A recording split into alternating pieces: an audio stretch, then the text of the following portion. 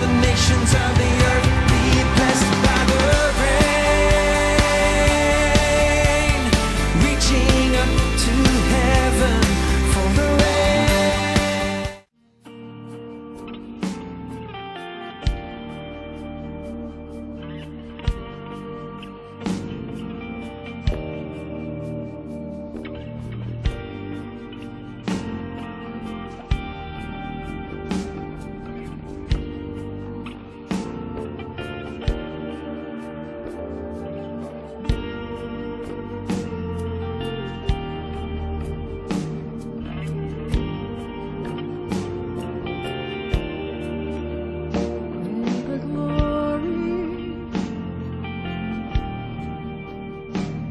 Your presence,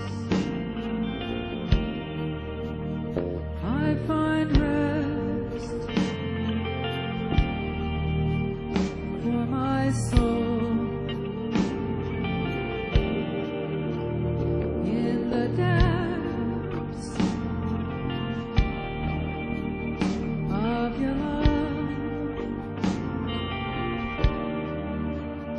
I find peace, makes me whole.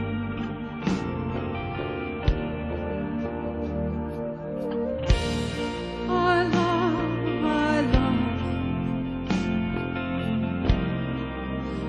love your presence.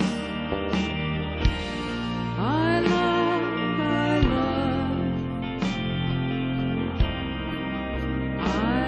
your presence.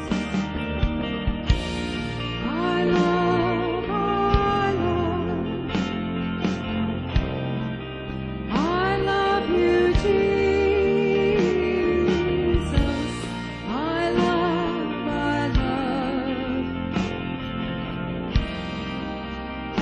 love your presence.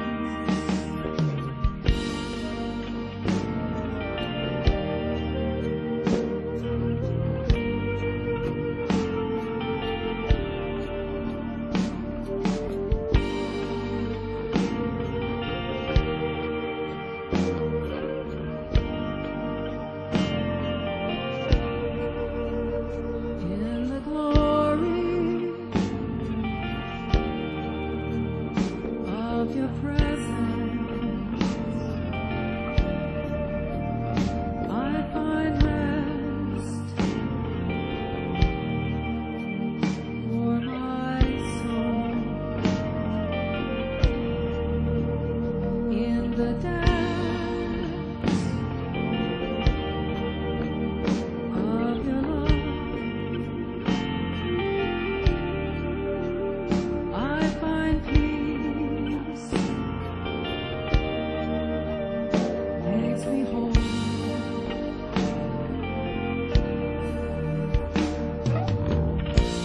I love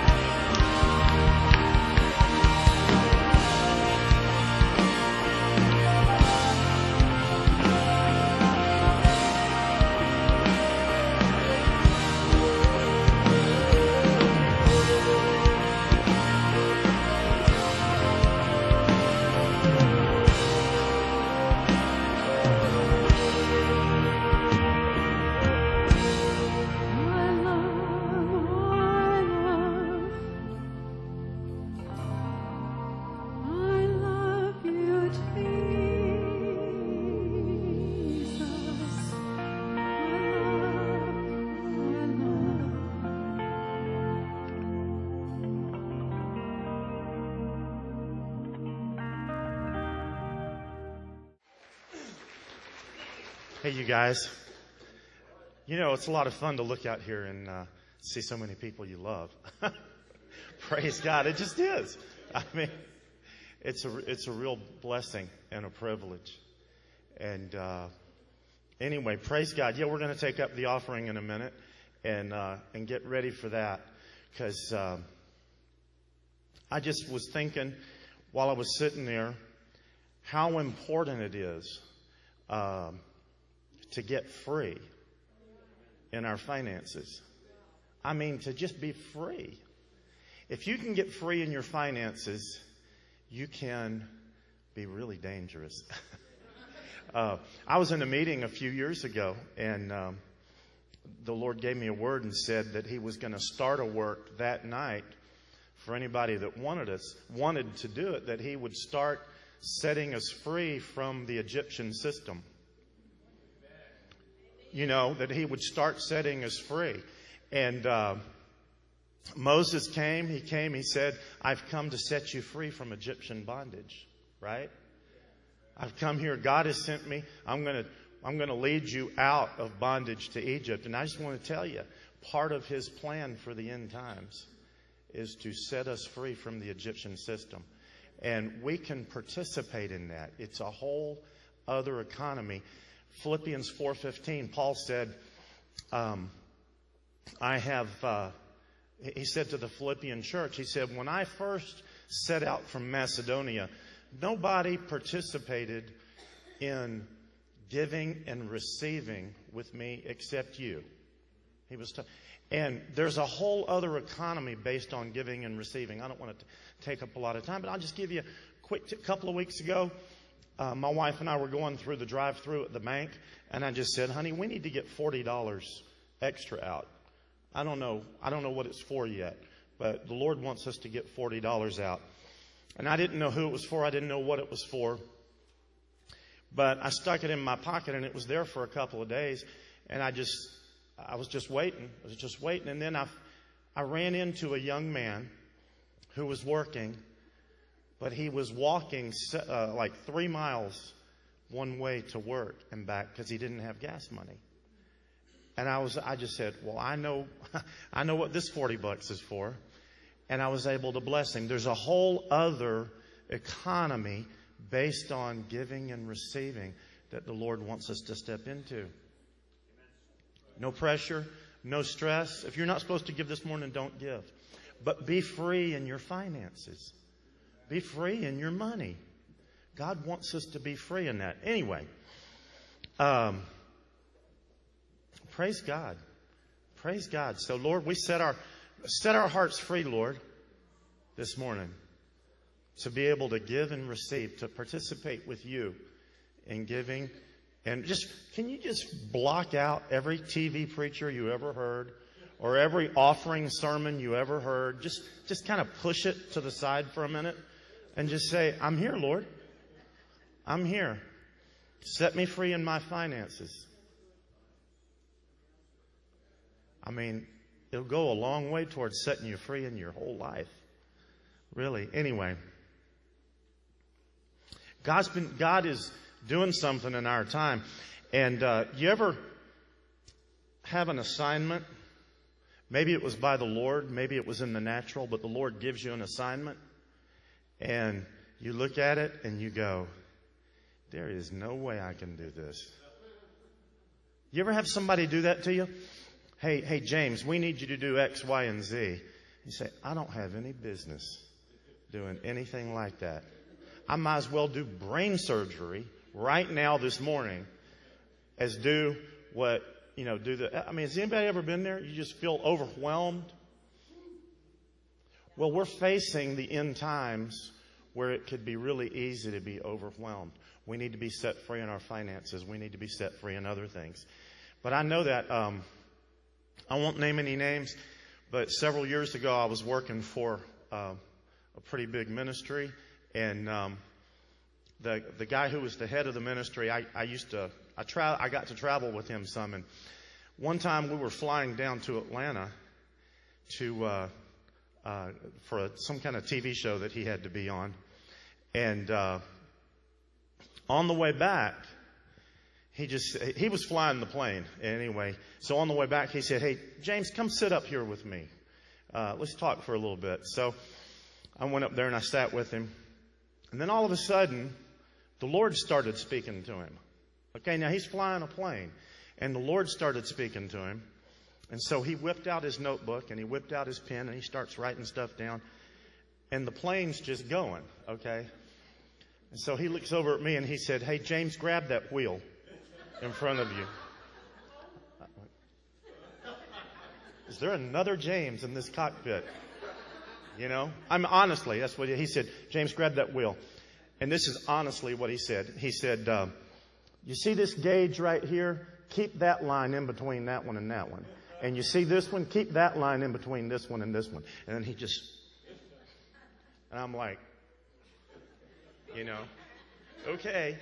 And then about 10 minutes later, he looked up and he said, "Did you know you're in a banking turn?" And I went, "Oh, no." So I did this, went back. I'm totally serious. Now, I really had as much business flying a plane as I did brain surgery. I really did. And, but I want to tell you, God is calling each one of us to do things that are beyond ourselves. God is calling you to participate in an end time harvest that is beyond you. You don't have it in you, in and of yourself, to do it. Can you just receive that for a minute? We don't have the finances. We don't have the know-how. I don't have the ability. Praise God. The government is on His shoulders. He's got a whole other government, and He's carrying it on His shoulders. And He wants us to participate. He wants us to participate. Several years ago when I was working for Morningstar, I got to do an interview with Reinhard Bonnke, and it really blessed me. And he shared some real special things, but it's an old article in the Morningstar Journal, but it was fun. It was at a time when his ministry was just at the height. I mean, he was going from one crusade to another, where one crusade would have 1.1 million. The next one would have 1.4 million. He was having like 300 and 400,000 people at a time get baptized in the Holy Spirit. He would have, he would have a several day crusade. I mean, when I say 1.4 million, I mean in one meeting. Okay? And over the course of a 4 or 5 day crusade, they would actually have over 1 million decision cards that people had filled out giving their lives to Jesus. I mean, this was a powerful thing. And so anyway, I got to interview him and write this article and everything and listen to some of his testimonies. And you know, anytime the Lord calls you to do something, it's going to be really easy, smooth sailing. Nothing's going to oppose you. Right? Is that okay? I'm sorry, Lord. You know, I got to be careful. Revelation 21:8 says liars go to hell. So I'm sorry for lying to you. You know. Yeah, everybody knows it already, right? Well, anyway, Josh, who was here last weekend, I didn't know this, and we didn't know this, but Reinhard Bonnke just finished his last crusade over in Africa. He's retiring. 75 million people have come to the Lord in his crusades. Almost all of them black Africans, right? Vast majority, 98, 99, whatever percent, are black Africans.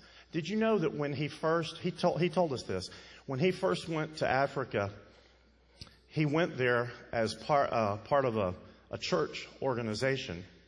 He went to South Africa, and they forbade him to preach to black people or to preach in mixed meetings. Did y'all know that? They forbade him to preach in mixed meetings. And he just said it was like he was slugging through the mud that first year, going nowhere, and he felt miserable, and he knew it was wrong. One of the reasons he ended up, he pointed his direction toward Africa, when he was a little boy, there was a woman in his church. His father was a pastor in Germany. There was a woman in the church that had a vision of him that she shared with the congregation. Said, I saw Reinhardt standing and speaking to just a multitude of black faces. Okay? As part of the way he understood his call to Africa, right? So anyway, he had to slog through the mud for a while, but he said to that denomination, when you break with a denomination, a lot of times there's all kinds of support that gets cut off. Financial support and other things that just totally get cut off. But he finally said this. He said, he was talking about the black South Africans. He said, if this gospel does not make him and me brothers, then I don't want to preach this gospel anymore. And he went off on his own. And he began having a vision of Africa set on fire. Has anybody else here ever been in one of his meetings? Have y'all ever been in one? It's just phenomenal. Anyway, so he said he started having this vision of Africa on fire for the Lord. And then he said he wrote a song. He said the Lord gave him a song to sing. Now this is, I don't know. Maybe he was in a church with 11 people in it at this time. I don't know. You don't know. Somebody's just starting off. But the Lord gives him a song. Do y'all remember? Are we going to believe God? Are we going to believe Jesus, the words of Jesus? Matthew 7, Jesus said, ask and you shall receive. Ask. This is bigger than us. The harvest is bigger than us. But the Lord has an answer. Ask and I'll give it to you. John chapter 14. Ask anything in my name and I'll do it. Did Jesus really mean that? Did he really mean that? He said, Matthew 7, ask and it shall be given you. Seek and ye shall find. Knock and the door will be open to you. For everyone who asks receives. For everyone who asks receives. Everyone who asks receives. Are you willing to believe Jesus? That word there in Greek is in the present tense. I bet Pastor David knows that. In the present tense in Greek, it means ongoing, repetitive action. It means you ask, and you ask, and you ask, and a week later you ask. You ask. But Jesus said, ask and keep on asking, because everyone who asks and keeps on asking, it will be done for them. So, here we are 38 years later, or whatever it is. 75 million souls in Africa come to the Lord Jesus. But here's the song that the Lord gave him. If you believe and I believe, and we together pray, the Holy Spirit will come down, and Africa will be saved. And Africa will be saved. And Africa will be saved.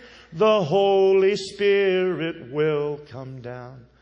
And Africa will be saved. So, Reinhard Bonnke started going around Africa, preaching in these meetings and singing this song. And he kept singing it. And he kept singing it. And he would look people in the face and say, if you believe and I believe and we together pray, the Holy Spirit will come down and Africa will be saved. Africa will be saved. That was His message. I see Africa ablaze with the gospel. And Africa will be saved. And I was in one of his meetings where he led that song. I don't know if have you ever, I mean, it's a powerful thing. Oh man. And you know, here it is 38 years later, Africa is being saved.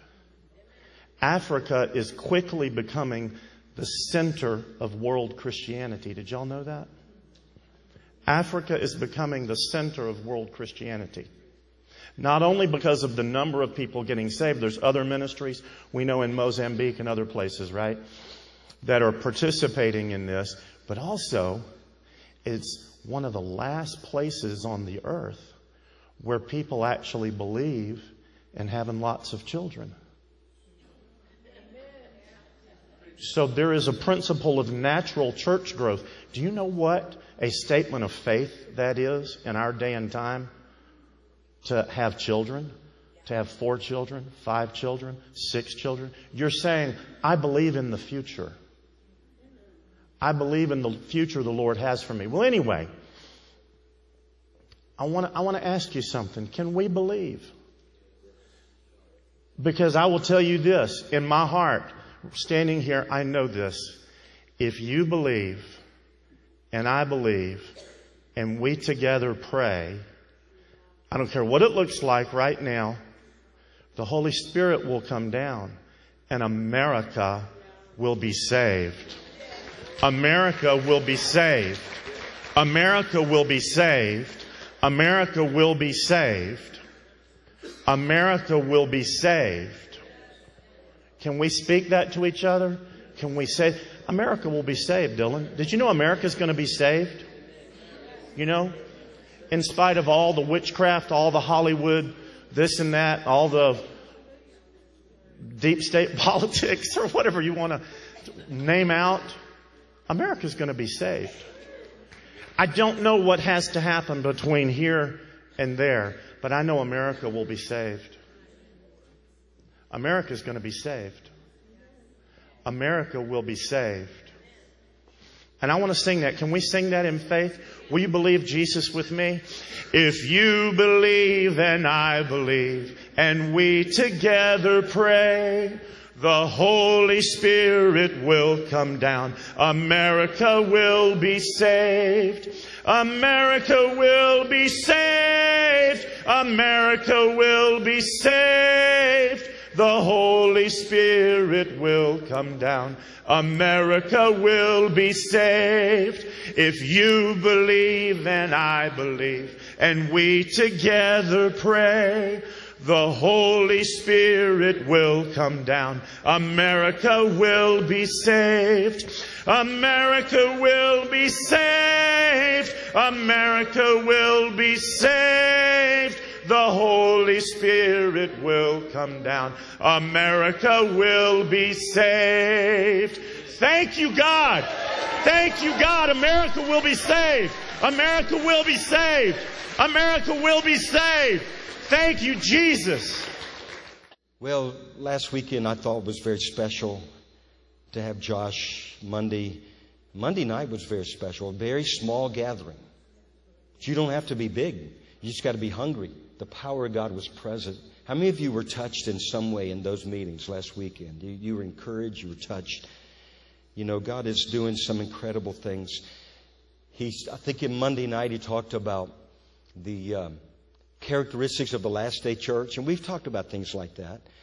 But one of the things I wanted to reemphasize, he challenged us to set a soul goal. A soul goal.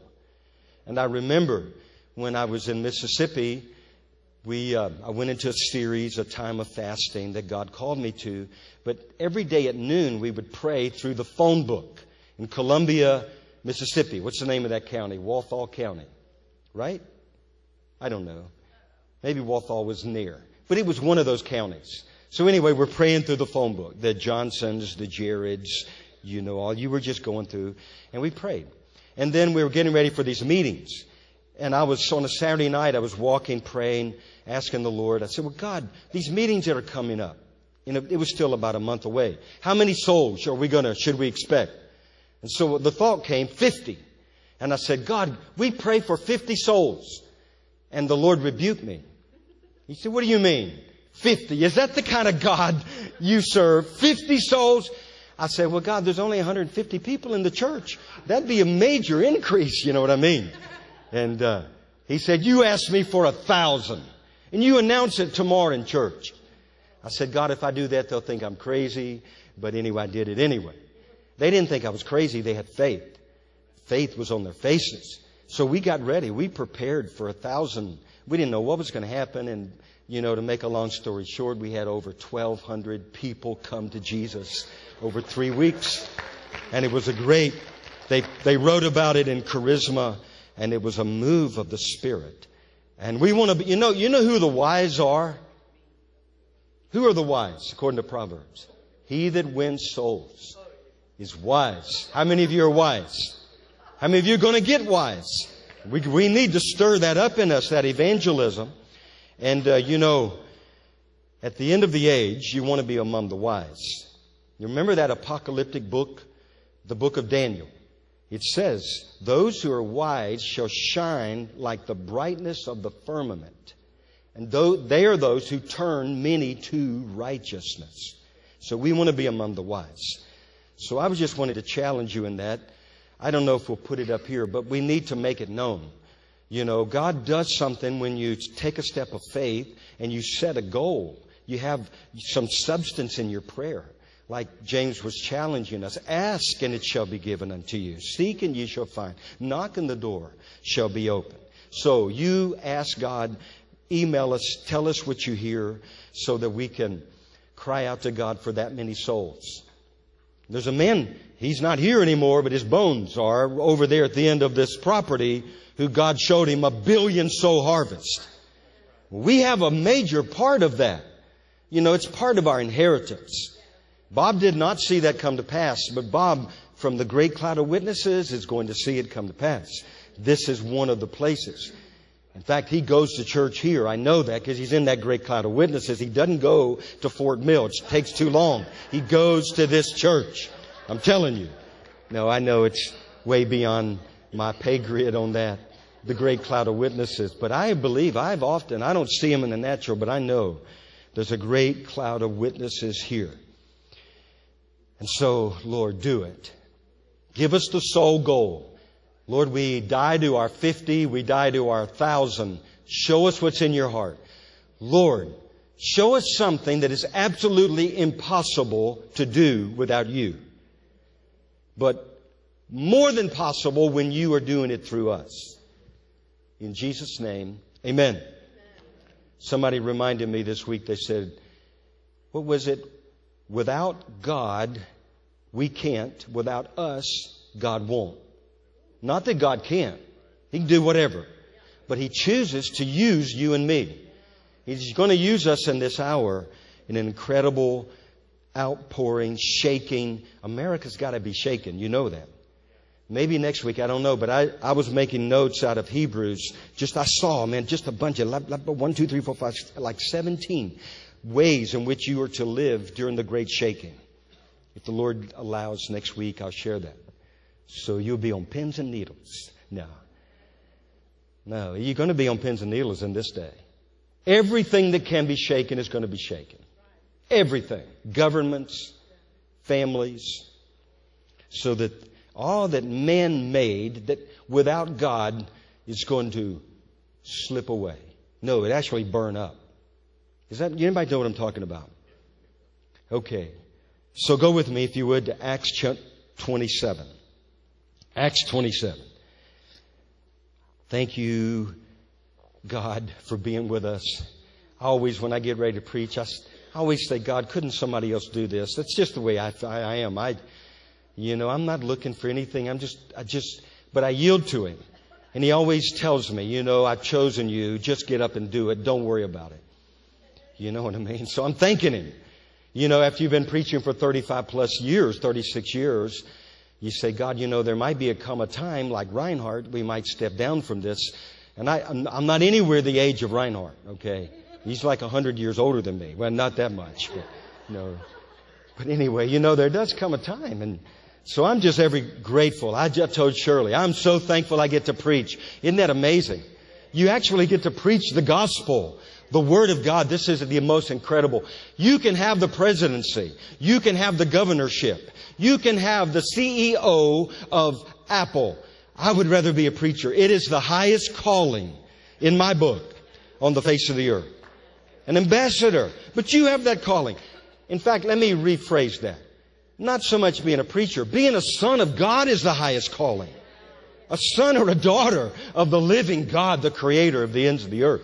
That's a major calling. And so we are grateful. Well, let's look. Acts 27. I want to read. And then we're going to look at some things and then pray and ask God to impart. We need some miracles this morning. There are people that need breakthroughs. Anybody need breakthroughs? So we're going to pray around the altar, whoever wants to. I know I spoke with some man and there's a physical need. There are others. We're going to see. We got to just keep pressing in. Keep believing God. I'd rather believe. You know what I mean? I'd rather believe. I remember, like I've shared this before, but it came back to my memory. It's okay to repeat. Shirley read me a scripture this morning where Paul said, I keep bringing these things to your memory. Jesus used repetition. What's that? To keep you safe. Exactly right. And I just remember the night when I told God, when I was praying for a wife, I said, God, I've been praying and praying for a wife. Even if I never see it, I'm going to thank you for answering my prayer. When I get to glory, I'm going to say, thank you, God, you heard every one of my prayers. I remember that. I got free from a lot of stuff. Well, at least for that night. And then I went back praying. You know, you're in a battle. How many of you know that? You get temporary victories and then you have to go back and win again and again and again and again and again. Okay. Acts 27, look in verse 6. There a centurion found an Alexandrian ship sailing to Italy, and he put us on board. And when we had sailed slowly many days and arrived with difficulty. Verse 8, passing it with difficulty. Verse 9, now when much time had been spent and sailing was now dangerous because the fast was already over, saying, men, I perceive that this voyage will end with disaster and much loss, but only of the cargo and the ship, but also our lives. Nevertheless, the centurion was more persuaded by the helmsman than he was by the things spoken by Paul. And because the harbor was not suitable to winter, the majority advised us to set on sail. Keep going. Verse 13, when the south wind blew softly, supposing that they had obtained their desire, putting out to sea, they sailed close to Crete.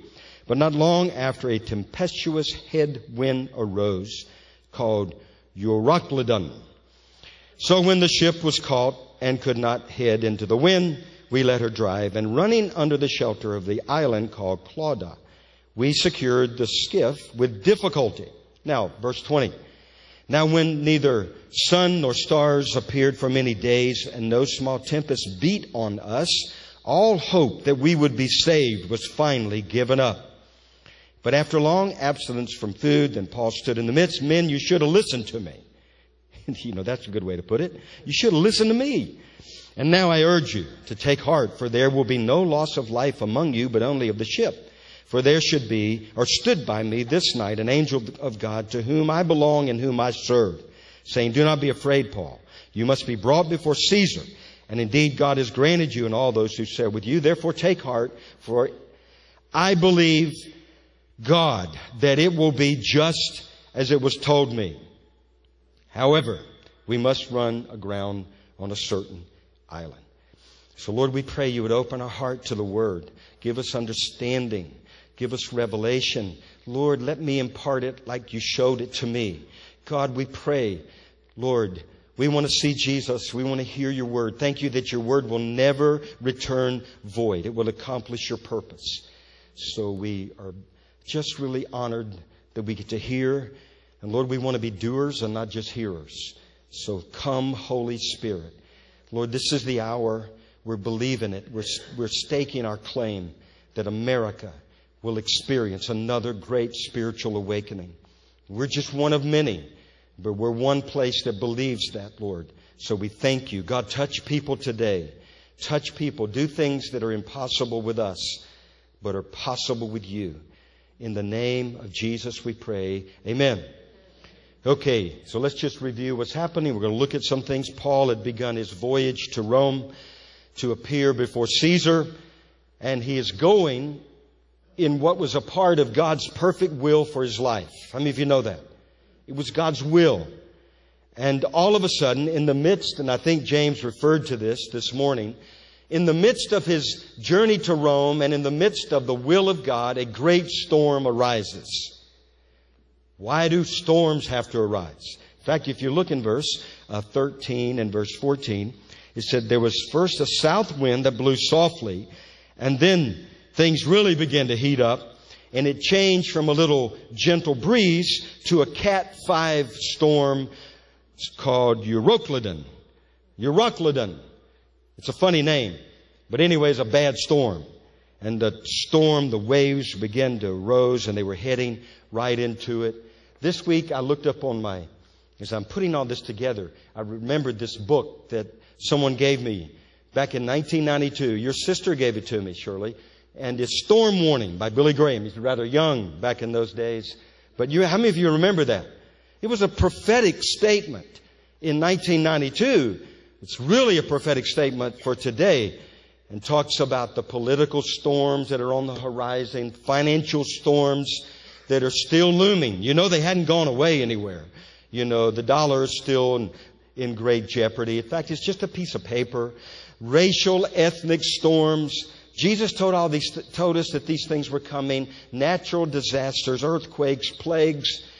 Families. There are families that are facing storms that are unprecedented in this hour. I'm telling you, I know of one in particular. They're facing things that it's just not right. It's not even possible. But God wants to do something that's unprecedented in this hour. He wants to rise up with unprecedented power in the midst of His people. Now, storms are not new phenomena. They've always been around, right? How many of you have ever been caught up in a storm that you hadn't planned on getting into? You know, it just happened. It came out of the blue. You remember that time we were walking with our kids when we lived in West Virginia?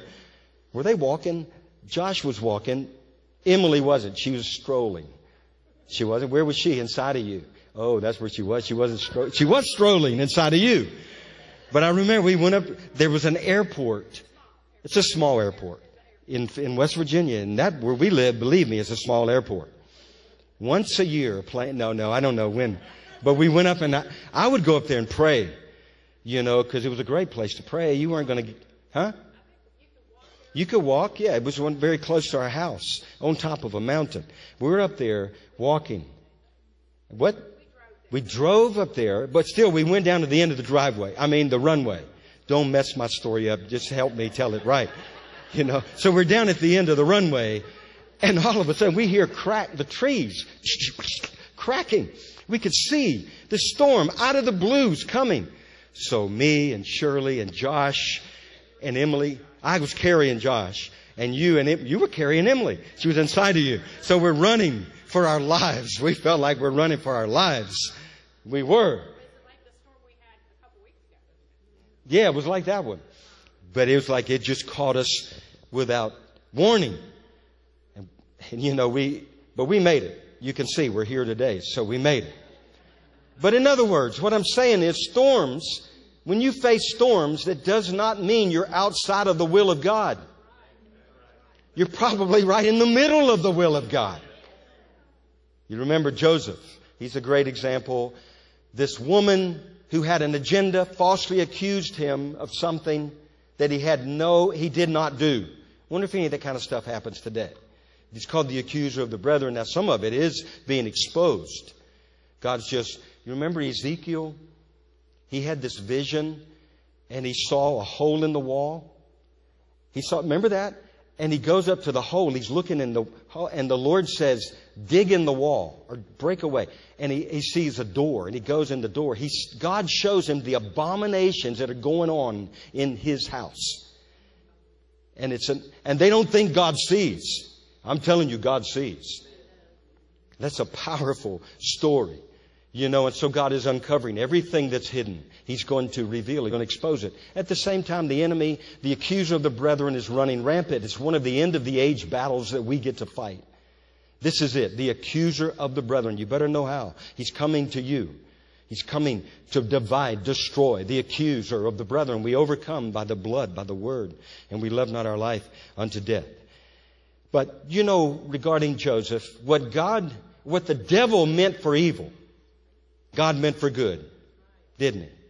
So, if we get falsely accused, just stand on the promise. Listen, devil, what you're trying to do to destroy me, I believe God will redeem it, and many people will be saved because I'm going through this garbage that I didn't want to go through, but I'm going through it. Some storms you don't have a choice. So anyway, we want to see what happens in this. So first of all, in verse 7 through verse 8, and then you can see down in verse 16, they were sailing with great difficulty. Say difficulty. That's what it says. It says in verse 7, they had sailed many days, slowly, many days, and they arrived with difficulty. Some storms, and in fact, they couldn't even proceed because the difficulty. It knocked them off course. Difficulty. We're going to face difficulties in this hour. If you think you've already faced the greatest difficulties, hang on. Stuff's going to get interesting. But we're made for this moment. Greater is He that's in us. Either you will know that or you won't know that. But if you know that, you will find greater is He that's in you than he that's in this world. That scripture was given to those who would stand before the Antichrist. The Antichrist is alive and well. If he's not, the spirit of Antichrist is alive and well. We are facing battles that were reserved for these moments. Gates have been opened of darkness, reserved for these days. But guess what? That means you and I have been reserved for these days too. We've been chosen for these days, for these times, to stand against wickedness, but reflect the glory of God. Light is greater than darkness. But there are going to be difficulties. You remember, you say, well, I'm still not convinced of that.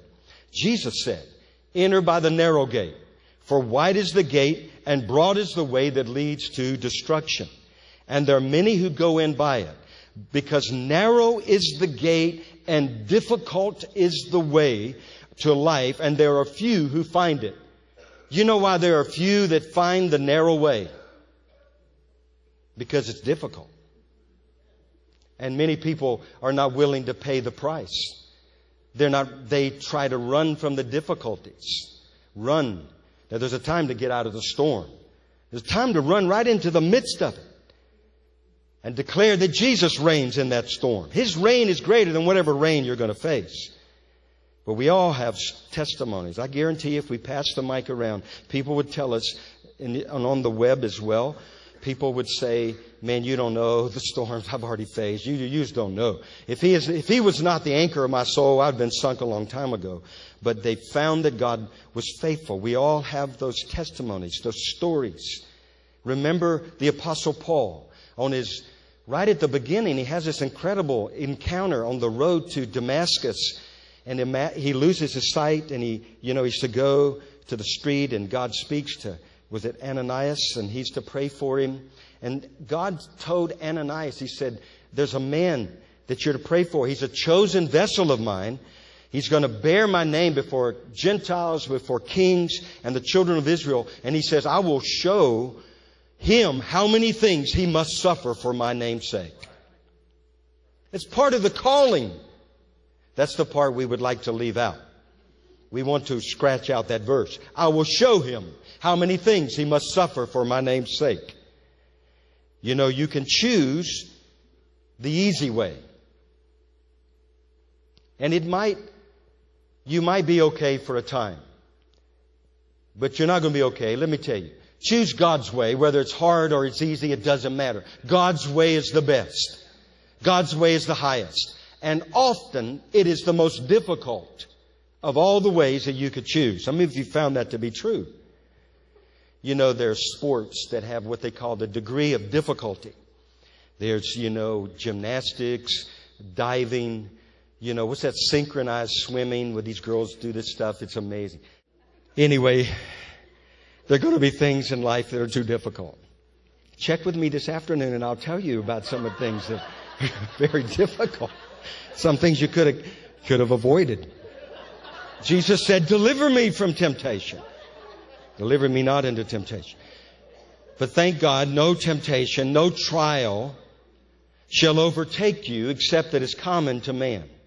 What does common to man mean? It means we're all going to face some of the same things. They just come in different packages.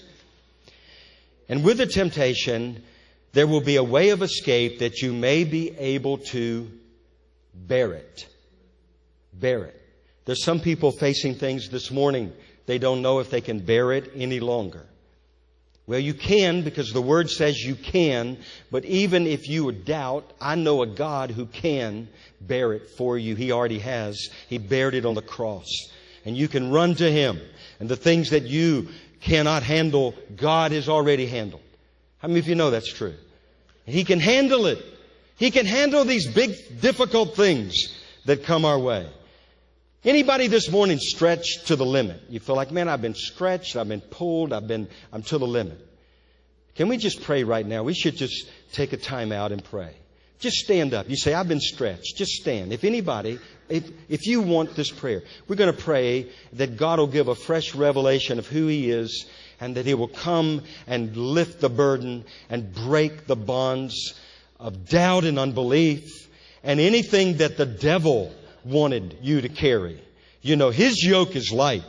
His burden. So Lord, we just right now, we break off the burdens that the enemy would place upon us, the yokes that were not fitted for us nor designed. We break off every heaviness, oppression. And Lord, where we've been stretched to the limit, God, we thank You. This is difficult, but God, it's not impossible. And so we thank You we can bear it. And God, I thank You that You've already taken it to the cross. And so now we cast it upon You.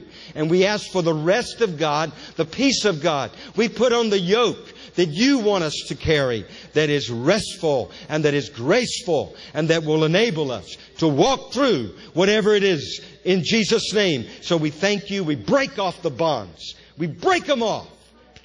And we loose the people of God. Lord, You said whatever we bind on earth is bound in heaven. So we loose now, we loose the yokes, the shackles, the chains, every way that we've been stretched to the limit. In Jesus' name, amen. Okay, you can go ahead and be seated. There's two more things. They went from difficult, then next in verse 9, they go to what's dangerous. Now, when much time had been spent and sailing was now dangerous. You know, there are many today that are in a place of danger. There are many that are on the verge of getting in danger. What they need is the Holy Spirit, the alarm to go off. You know what I'm talking about? When the alarm goes off and you avoid. There's some people you need to avoid. There's some places you need to avoid. There's some things you just need to avoid. Danger. What was that, Lost in Space? You remember that? Will Robinson had this robot, and he'd go, danger, danger, Will Robinson, danger. We need that. We have that. The Holy Spirit, He's better than a robot. The Holy Spirit doesn't get stuck like that guy did. Well, I don't remember his name. Anybody remember? A long time ago, he didn't have a name, robot. But the Holy Spirit can tell us, danger, danger, danger. Listen to the dangers. You know what I mean? Listen to the warnings. Listen, it will bear fruit if you listen to the Holy Spirit. He will tell you, don't go there. Now, when you go there, you know, it's not the devil wants you to feel like you've blown it all. It's over. You're going to die there. No, there's a place, there's a Redeemer, there's a place. If you confess your sin, He's faithful and just. But it would have been better if you could have just not gone there. You know what I'm talking about? There's some people you just need, let the Lord deal with. Just, Lord, just not going to go there. You try to bring them up, they pull you down. I wanted Cindy to play Amazing Grace, how sweet the sound that saved a wretch like me. Because if you know this, how many of you know the story of that song? Isaac Newton. He was a slave trader. He was a disgusting human being. And he would confess this too if he was here today sharing his testimony. He treated, the slaves in some unbelievable, horrendous, inhumane. But then after a while he repented. He confessed his sin. He repented. When I was thinking about this, I thought, isn't it just like God? Because if you go back and look at some of the stories, how blacks were treated in those days when they were taken away from their families, brought to many places and sold into slavery. And how horrendous, how horrible. But do you know, those who have been knocked down the furthest are those who can rise up the highest when they get up. And I felt like God was telling me, listen, they went through those sufferings because of the call of God on their lives at the end of the age. And we need a whole generation in America of black Americans to rise up, shake off the shackles of liberalism, shake off the shackles that men would put upon you, that want to use you for their own political gain. Say no to that stuff and rise up in this hour and be the army of God you've been called to be. I felt some unction on that. I'm telling you, we need black Americans to rise up. Yes, they were treated in the most unbelievable, horrendous, horrible, sinful, disgusting, wretchful ways. But now God will use what the enemy intended for evil for good, that many people might be saved. There are young black men that God's going to raise up as mighty, powerful prophets in this hour. Young black women, older black women. God's no respecter of persons. Since there's some juice on that, can we just pray for that? Because some people are going to watch. God, we pray for black Americans. We pray. They're not African Americans. They're American Americans. They're our brothers and sisters in Christ Jesus. There's neither black nor white, male nor female. They're in Christ. They're ours. We stand with them. And we break the yoke of political oppression, lies, schemes, the darkness that would try to keep anyone enslaved to a political machine. And we loose them right now in the name of Jesus this day. And we pray, God, a mighty army would arise. A mighty army would arise. And Lord, thank you. We're a part of this army too. But we need many black Americans to rise up in this hour to confront the darkness in Washington, D.C. and in state capitals all across the land. Not to bow down to the political system, but fear God above every man. And so, Lord, we loose them. We call them forth. A new generation of fire-breathing, young, old, black Americans that proclaim the gospel, the truth. You know what I'm talking about. So, Lord, we thank you. I believe this is real. Lord, I'm not going to pray something like this unless you put it in me. You can get killed for stuff like this. You know what I mean? So, Lord, we thank you. Who cares if we get killed? God, thank you for what you're going to do. You're going to start a revival in black congregations all over America. All over America. In the name of Jesus. Thank you, Lord. Thank you, Lord. Thank you, God. And thank you, God, you've forgiven us because we've repented and repented. We've asked for forgiveness. We've had public repentance. We've done this over and we are sorry. But now it's time to rise up and be who you've been called to be.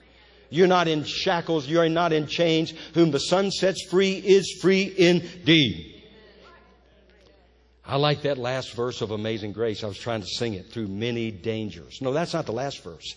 It's like one of the 2 or 3 or 4. But through many dangers, toils and snares, I have already come. The grace has brought me safe thus far, and grace will lead me home. Thank God for the grace. Now, we know there are going to be hostilities. We're living in dangerous times. You speak God's word. You try to live righteous in this time. All the hostilities of hell are going to come at your door. But listen, heaven will be found in you in the midst of the hostilities. Let them hate us. Jesus said, if they hated me, guess what? They're going to hate you. Hostilities. Hostile. The world will become more and more hostile. How many of you are seeing evidence of that? There was a movie about a guy going and shooting up a church. I wonder if that guy that just shot up the church saw that movie. And then I saw the other night just a glimpse. There's something else coming out. And it's in the cowboy days, and the guy's going in and shooting the people in the church and says, yeah, you want to know Jesus? You want to know suffering? I tell you, this stuff is building right now. There's a persecution rising. This is good stuff. This is not say it's not, well, it's evil, but God's going to use it for good. He's going to have a holy, pure, righteous bride. It probably has something to do with the final purification of the bride of Christ. Because those who can't stand the heat, they'll surrender to the Baal of the hour. But those who can will say, I know whom I have believed, and I am persuaded. My God is my God. He will save me. And even if He doesn't, I'm not going to bow to you, the Baal of this hour. You know what I'm talking about? Does that make sense to you? Oh, man. This is so good. God, thank you. We get to be here this morning. This is not the same as it used to be. I believe there's a fire burning around this place.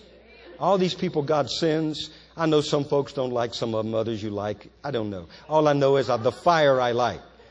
So, some of them I said, God, are you sure you're bringing this one, and I didn't know. And you're going to have to pray. We'll have great discernment. But I'm not going to be a lid. No. Yes. The Lord told me when I became the pastor, He said, you are a covering, not a lid. Not a lid. You don't shut things off. You might take some gambles sometime. You know what I mean? I don't know. There's no gamble because my sheep hear my voice.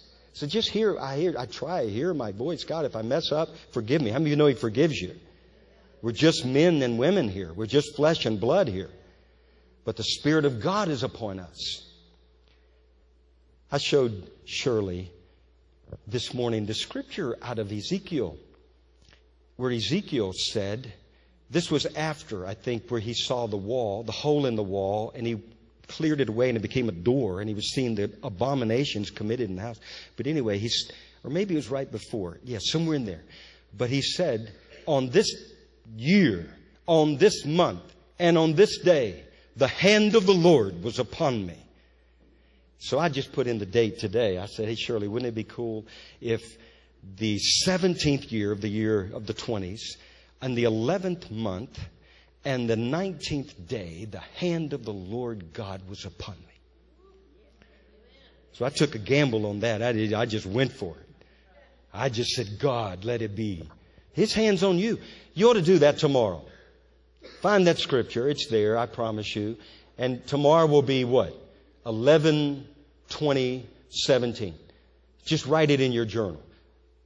On this year of this month and on this day, and then fill in your name, knew by faith and recognized that the hand of God was upon me.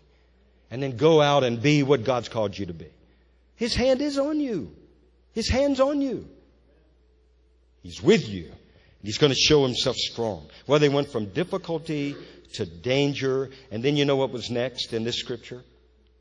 Impending disaster. Look at this in verse 10. He says, men, I perceive this voyage will end in disaster. They went from difficulty to danger to the impending disaster. You know how the disaster came? Paul, you could tell he had a little bit of flesh left in him because he said, you should have listened to me. I told you, don't go there. You should have listened to me. And the truth is we should listen to God. America needs to listen to God.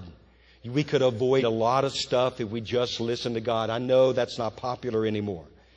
To say, listen to God. You mean God speaks to you? Absolutely, yes, He does. And if you have any questions, just read the Bible. There's plenty of thus saith the Lord's in the Bible. Let me tell you, here's what happens to a people or a nation when they refuse to listen to God. Jeremiah 6, stand in the ways and see and ask for the old paths, where the good way is, and walk in it. Then you will find rest for your soul. I mean, that sound good. Rest for your soul. But they said, we will not walk in it. Also, I've set watchmen over you, saying, listen to the sound of the trumpet. Now, I'm not playing on any words, but I do believe there's something there. There's a final trump to America. A final trumpet calling America back to God. Not that it's our opportunity. He's providing a way and a time for us to do it. God is speaking to this nation during this reprieve. But they said, we will not listen. Therefore, hear, you nation, America, and hear, O congregation, who is among them. Hear, O earth. So for those who refuse to listen, He says, behold, I will certainly bring calamity on this people, the fruit of their thoughts, because they have not heeded my words. Ezekiel chapter 3. Then He said, Son of man, go to the house of Israel and speak with my words to them. For you are not sent to a people of unfamiliar speech and of hard language, but to the house of Israel. Not to many people of unfamiliar speech and of hard language, whose words you cannot understand. Surely I've sent them to you that they would have listened to you. But the house of Israel will not listen, because they will not listen to me.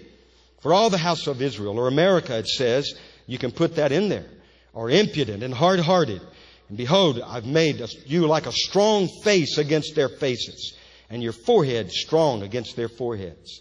And basically, he just goes on and says, you tell them what I'm saying, whether they will listen or not. Because that's not your problem, whether they listen. You tell them. And then the key was in there, he said, then the Spirit of the Lord lifted me up, and I heard behind me a great thunderous voice, and the glory of the Lord, from the glory of the Lord in that place. And then Jesus, remember what He said in John 8. Why do you not understand my speech? Because you're not able to listen to my word. And you know why? He just told it like it was. Jesus said, you're of your father the devil, and the desires of your father you want to do. He was a murderer. He was an abortionist from the beginning, and does not stand in the truth, because there's no truth in him. When he speaks a lie, he speaks from his own resource, for he's a liar and the father of it. But because I tell you the truth, you do not believe me. And then he goes on and talks about, he is of God, hears my words. How many of you had a teacher when you were in school that came along and, grabbed your ears, squeezed your ears? Oh, you had a mom that did that. Did she shake your ears too? Oh, you're homeschooled, yeah. Anybody have a teacher that would squeeze your ears? I did. Nobody else? Maybe I'm the only one that did stupid stuff. But they would come, this lady, she would squeeze my ears, and when she shook them, that's serious. The squeezing's bad, the shaking's really bad. You know what I mean? No wonder I can't hear sometimes. The lady, the teacher, it's her fault. She did that all the time. Well, not all the time, Shirley. I did listen sometimes in class. But I tell you what we need. We need God to shake our ears. We need Him to shake the ears of America. Because He loves us. Because He loves us. The teacher just wanted me to listen. I'm going to need that math class later down the road. You know what I mean? You're going to need that English class. You're going to need that knowledge. We need God to come. And He wants to do that. But they were on the edge of an impending disaster. Well, how does this story wrap up? I'm just going to wrap it up now. You can read it. They go from difficulty to danger to on the edge of a great disaster. In fact, in verse 20, you can see that. Now, when neither sun nor stars appeared for many days, no small tempest beat on us, all hope that we would be saved was finally given up. I wonder how many, and I know there are many people in churches, they've almost given up. Well, obviously by the song we sung this morning, we've not given up. But America is on the verge of an impending disaster. I don't care what anybody tells me. The wages of sin is death. God's not whatsoever a nation reaps, that it will also, or sow, that it will also reap. Right? And we saw a few weeks ago, hey Brian, there are reaper angels. They're gatherers, harvesters.